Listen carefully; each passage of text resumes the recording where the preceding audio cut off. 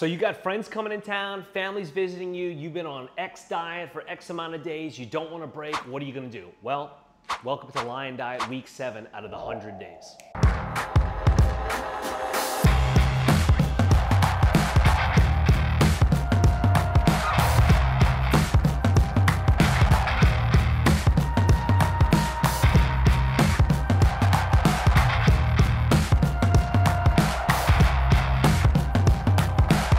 So this past week, I had people visiting. We had a big conference with a lot of good speakers, a lot of great information. It was gonna be super, super busy weekend. We were gonna be getting up early. We were gonna be going to sleep late. We're gonna be a lot of talking, a lot of absorbing, a lot of doing everything. A lot of dinners, a lot of outings, et cetera, et cetera, et cetera. How am I gonna maintain my Lion Diet adherence, my OMAD adherence? What am I gonna do? What am I gonna do? Well, right before this week started, or rather right before my first guest got here, I was 2 weeks in. 2 weeks of full OMAD, 2 weeks of full 1 meal a day, 2 pound per week calorie deficit eating successfully completed. Yeah. Friends get here Wednesday. I had already eaten my meal for the day. Buddy's like, hey, I just landed. I'm starving. I've been traveling all day. Awesome. Let's go get you some food, dude. We took a walk. We went and got tacos. He was super hungry. They were beautiful tacos. I helped him out decide which kind he wanted to get. They were birria tacos, which I freaking love because I'm from Mexico. My mother's from Mexico. My family's from Mexico. Do I look Mexican to you guys? Because guess what? I am a Mexican citizen. People say, hey man, I'm Mexican too. I'm also Mexican, the adjective, but I'm also a Mexican, the noun. So we went and got tacos. He got the birria tacos. They were delicious. He got a bowl as well. He's like, man, you're not hungry? I was like, nah, I'm good, dude. I already ate my meal for the day. So in that first moment, did I want to eat with my friend? Of course. Did I love seeing the birria, and was that like evoking some emotional response from me? Yeah, a little bit, but I had the goal in mind. You know, I thought about how is this going to serve me?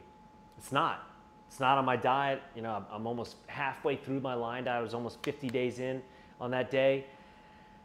I'm almost there. Like, man, you can't, why would you give into this? So for me, there was really no thought in that moment because, you know, there's chips and all these other vegetables and whatnots. It was a pretty easy decision. I was just enjoying the company with my friend, being present there in the moment and letting him get his fill. So that was great. The next day, what was going on? Well, we had a full day of conference, and the next day, the day after that, we had another full day of conference. Before this conference kicked off, we talk about preparedness and why preparedness is key for everybody, for any of us. Because again, remember, we do not rise to the level of our goals, we fall to the strengths of our systems. So whenever people ask me, what do you do, Jake? What do you do, Jake? I freaking plan, man. I prepare. I put that Marine mentality back on and prepare, prepare, prepare. Plan for the mission, prepare for battle, execute. Plan for the mission, prepare for battle, execute. So how did I plan for the mission? Once we got the schedule of events for this weekend's mastermind, I reached out to the hosts and I asked, what will be on the menus? What will the food be served? What is the, you know, all that, lunch and dinner and everything. Hey, you guys, do you mind providing yeah, of course, man, no problem. All you gotta do is ask. So many people are oftentimes afraid to ask. How is the food prepared? Do you cook it in any type of oil? Are there seed oils? Are there vegetable oils? Are there, you know, GMOs? Or is everything a whole, actual, real ingredient? Is this organic? Is it inorganic? Is it kosher? Is it halal? Many people are just afraid to ask. Just ask. It's okay. Even if they bite your head off, but all right, well, at least I tried. In this case, I asked for the menu. They gave me the menu of all the days, what times we were eating, exactly what was going to be there. Perfect. So what did I do? Prepared for battle. I made, for that first day, a big, like, 1.5 pound freaking ribeye at home. Cooked it the day before. That way, it marinated in its own juices all night, overnight. The next day, brought it in my glass container, and I ate it for breakfast at the first day of our event. Everybody there was like, man, dude, you brought your own food? Yeah, sure, I wanted to, you know, this is what I wanted to eat. Some people might poke at you, some people might ask you questions. So what? It's all good. As long as you're doing what makes you happy and what you're confident and standing behind with honesty and pride, there's no shame in that. There's no reason to cower. There's no reason to not be, you know, open about it. So yeah, like some people give you some looks. I get it all the time. Man, that guy really brought his own food. Yeah, so what? The sun still came up the next day. It still rained 2 days later when the weatherman said it would. Didn't matter.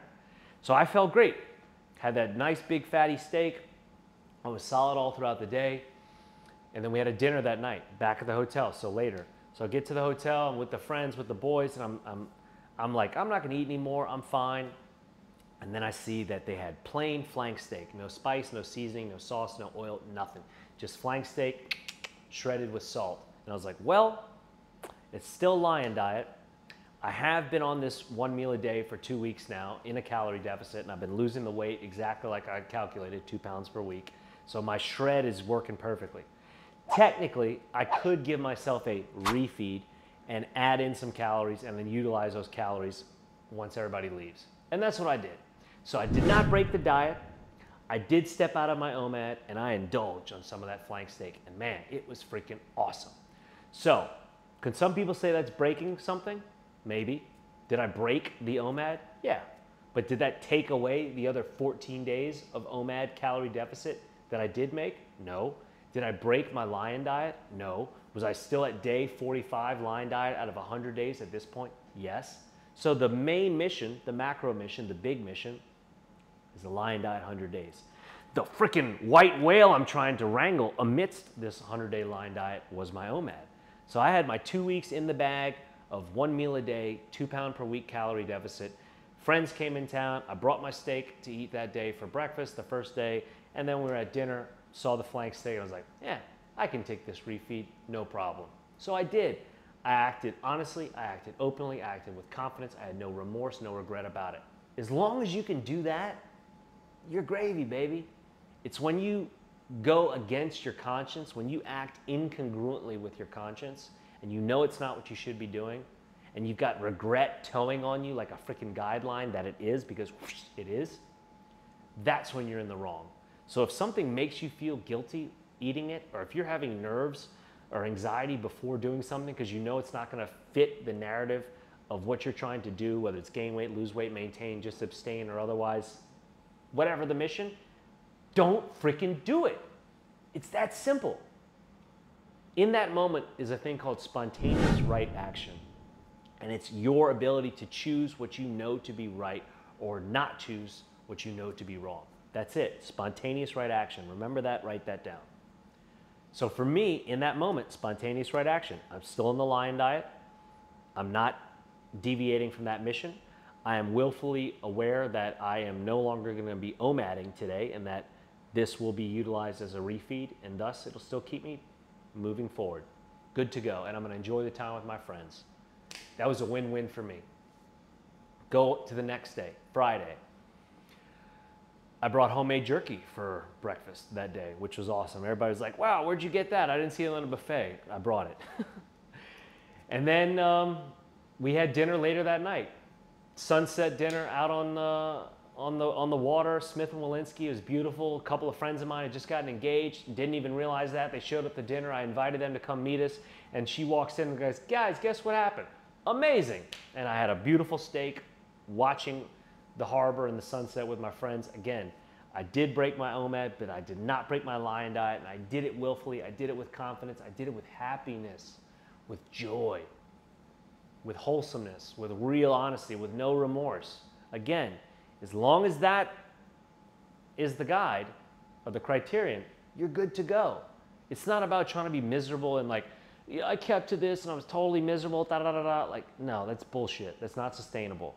And anybody tells you to do that is just destroying your experience with eating. Eating should be a lovely, lovely, beautiful thing.